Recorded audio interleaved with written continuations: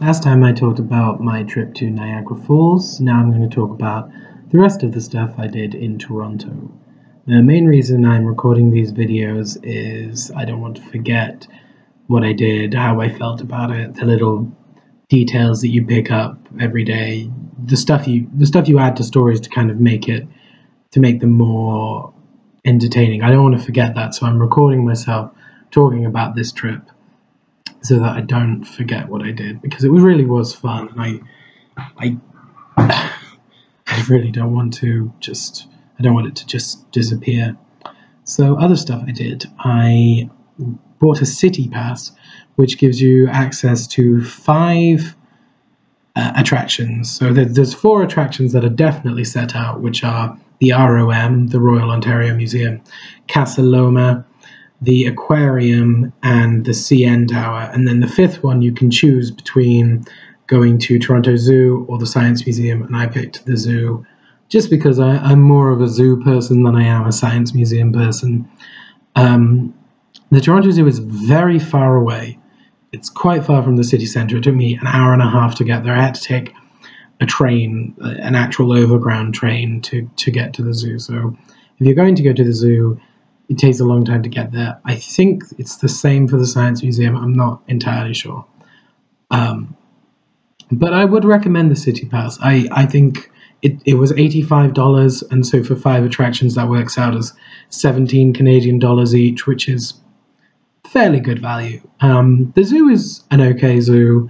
It's not fantastic. It's not terrible. There's a terrible zoo where I live at the moment, and the zoo where I live makes me depressed. And when I walk past it, it just breaks my heart. So compared to that, the zoo was fantastic. But compared to other zoos, it's not a cruel zoo. The animals have enough space, but it's just not particularly inventive.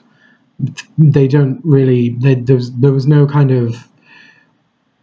There was no way that it really pushed the boundaries. There was no way it let you sort of view animals in a new way, unlike some zoos I've been to, which really put emphasis on animals you would normally not spend that much time looking at. So in that way, it was just okay. It did, however, have giant pandas. And I've never seen giant pandas in person before. I actually lived in Scotland when Scotland had more giant pandas than it did Lib Dem MPs. But the times that I went to the zoo in Scotland, in Edinburgh, the pandas were never on display.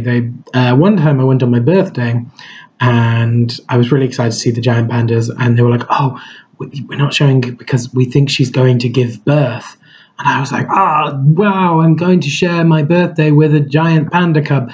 And she wasn't even pregnant. She was just faking it. So, yeah, that was annoying. But I did get to see the giant pandas in Toronto Zoo, and they are very impressive. They're very cute. One thing that struck me, they don't move a lot, but when they do move, they look like bears. When they're walking around, I got to see especially the male walked around a bit while I was watching. They do look like wild animals. They look like bears.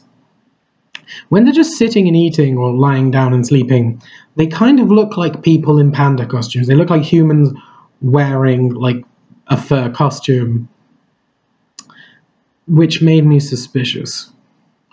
Maybe Toronto doesn't have pandas. No, I think they do. Yeah, it was interesting. So I got to see pandas, and that was nice. I got to see a grizzly bear, which I haven't seen a grizzly bear before, I don't think. It was huge, but it was asleep, so it wasn't that scary. So that was the zoo. The Royal Ontario Museum is really good. I really recommend the Royal Ontario Museum. I wish I had had more time there. I didn't give myself enough time. I didn't get to see all the exhibits, which is a shame because it's really good. It has a lot of interesting stuff, and it's laid out in an interesting way. They have a mummy, and I got to see the mummy, which I'm very happy with because I've always wanted to see an actual like live mummy. And it was very well preserved, and it was incredible to think that it was however many millennia old. So that was really impressive, and they have lots of interesting stuff from the Middle East, from Europe, from Asia, from Africa. They're from indigenous Canadian cultures. They have a lot of interesting stuff at the ROM, so definitely leave a lot of time to do the ROM properly. Casa Loma was interesting for me because I am an X-Men fan, and they use that for the X Mansion in certain shots. So I really liked that. I liked thinking I was in the X Mansion. Later, this isn't part of the City Pass, but I booked it separately. I did an escape room from Casa Loma, specifically from the underground tunnels from Casa Loma. I did an escape room. And that was amazing because I did an escape room. I escaped from the sub-levels of the X Mansion. So I am essentially Magneto now. That is how that works. And no one can say otherwise. So that was really fun. Casa Loma, as an attraction, is fine. It's the only tourist castle in North America, which I find amazing because in England there are just so many of them. And yeah, so Casa Loma is fine. The CN Tower is really good. I went very early in the morning to avoid queues. I would have loved to have gone in the evening because I love city views at night. I love seeing city lights in the darkness. I think it looks really impressive. But the later it gets, the longer you have to queue up, and life is too short. Holidays are too short to spend 4 hours in a queue. So I went in the early morning, and the views of Toronto are spectacular no matter what the time of day. So that was really good. It opens at 9. I was there at 9 o'clock when it opened. So that was really good. And I went up in the elevator. The glass floor not at Casa Loma, at the CN Tower is brilliant. I've done glass floors before in other very high up attractions, and it's never really done anything for me. I just thought, oh, it's just a floor. But I don't know what it is about the glass floor at the CN Tower. Maybe it's the angle or something. It really does impress upon you how high up you are. It's incredible. I found it very hard to move when I was standing on the glass floor. I found myself with sort of almost not vertigo, but just acrophobia. I was finding it very hard to walk on the glass. But yeah, really good. It gave visceral thrill. So do the glass floor at the CN Tower if you go to the CN Tower. And the final, the aquarium was also on the City Pass. And the aquarium is okay. There is a very good aquarium where I live right now, which I have been to 3 times in the past 2 years. And it's amazing. It has whale sharks. It has this massive central tank which you walk around, and it's incredible, and you get to see all the creatures from different angles. So that has spoiled other aquariums for me. The Toronto Aquarium is fine, and before I had seen the aquarium where I live now, I would have been like, oh yeah, it's great. Now no.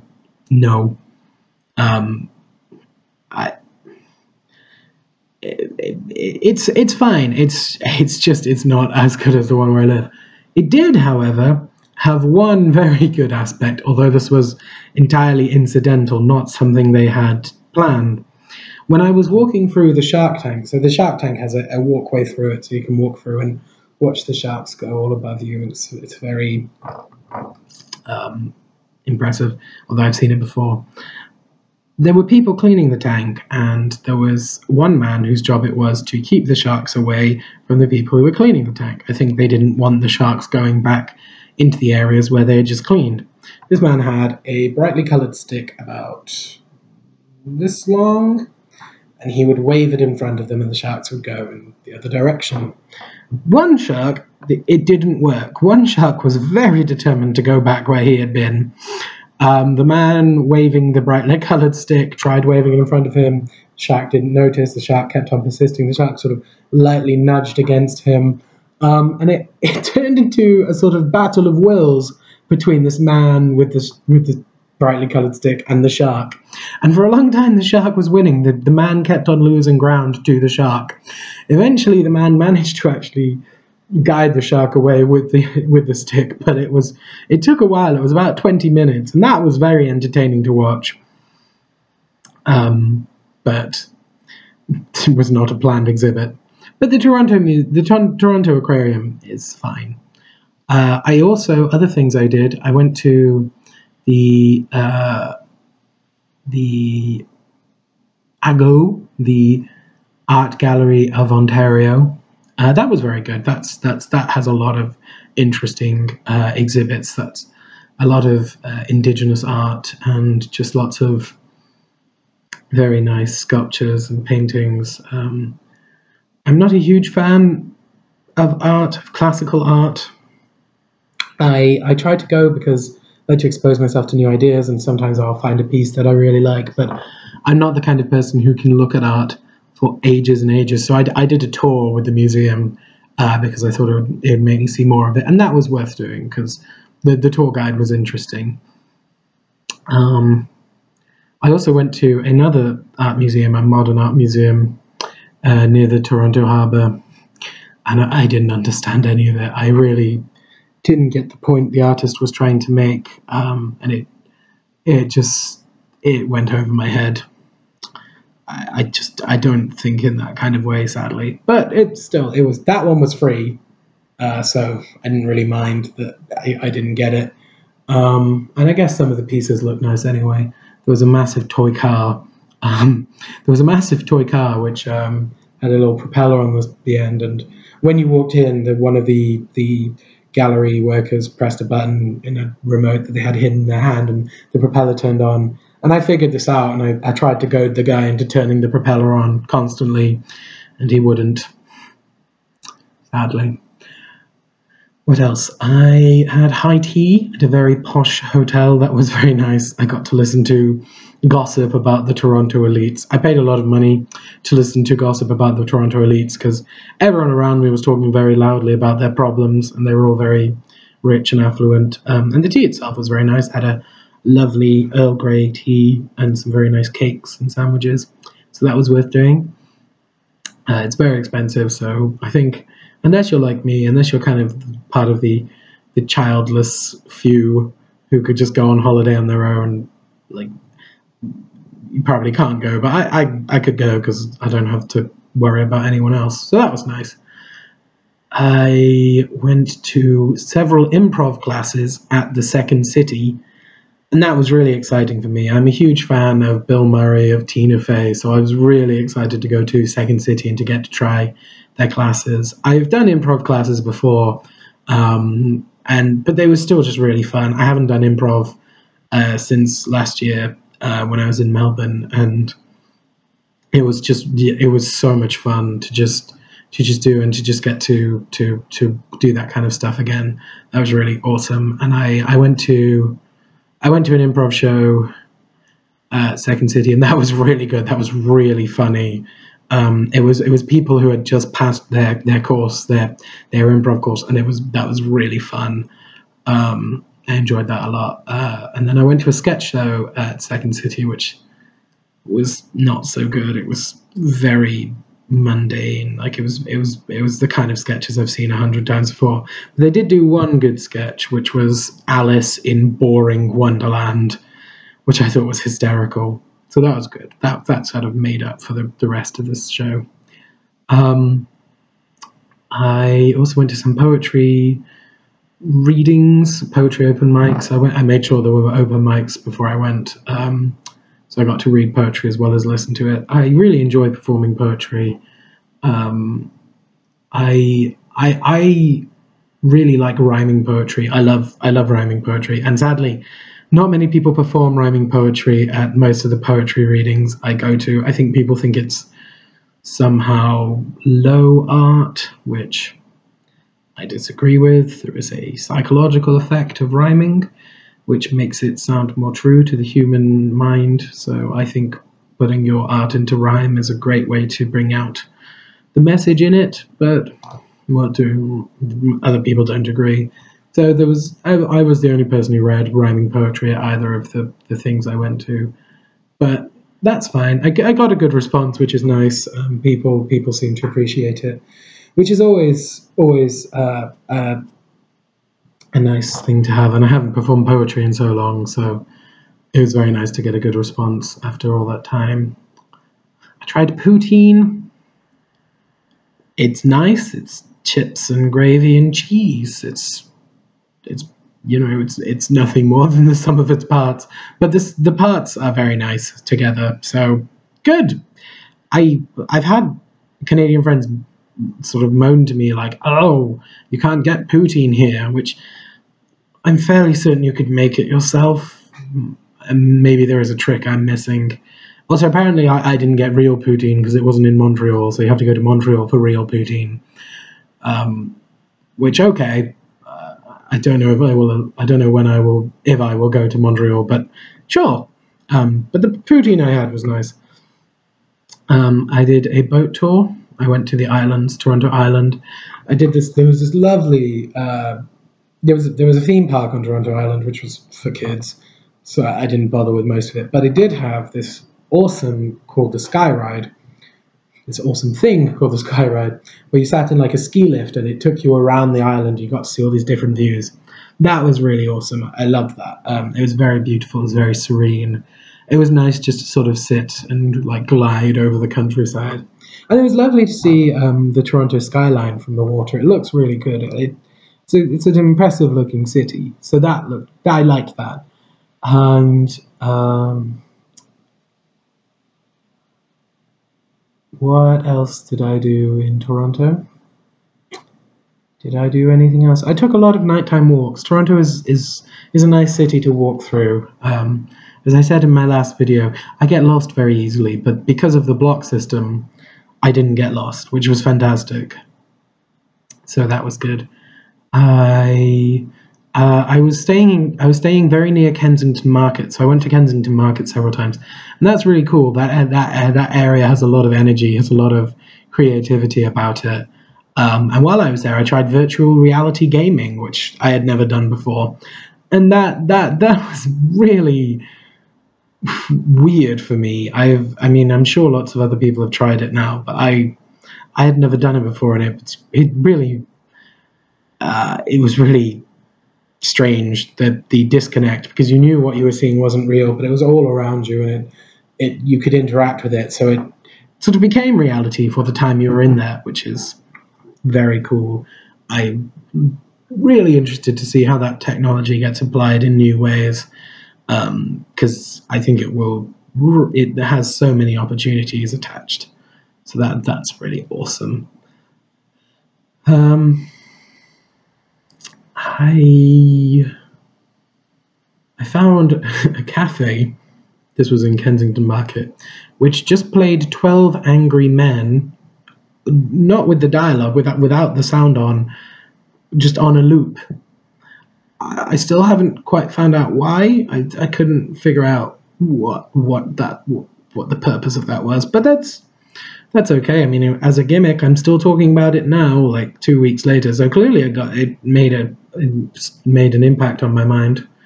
I saw a film in IMAX. There is no IMAX where I live, so that was really cool as well. Love to see films in IMAX. And yeah, I just enjoyed. I love taking city breaks. This is confirmed for me what I suspect, which is I think my favorite kind of holiday is a city break, to go to a big city for a few weeks and just almost like you live there for just a few weeks, and you live there with you don't have a job, and you spend more money than you normally would, and you can trick yourself into thinking that you're rich. You can live like a rich person for a very small time. So that was very nice. Toronto is a lovely city, and I hope I get to go back. The place I was staying was called Planet Travelers Hostel, and I absolutely recommend it. That was a really vital part of the trip, was that the hostel where I was staying was full of friendly people. I didn't feel bad going back there because there was always stuff going on. There was things to do. The Wi-Fi worked, which was amazing, because lots of hostel Wi-Fi just don't work. So yeah, Planet Traveler, absolutely highly recommend. There was always stuff on, so that was great. Yeah, if you want to go to Toronto, I absolutely recommend it. I loved it. Okay, Next time I'll be talking about New York.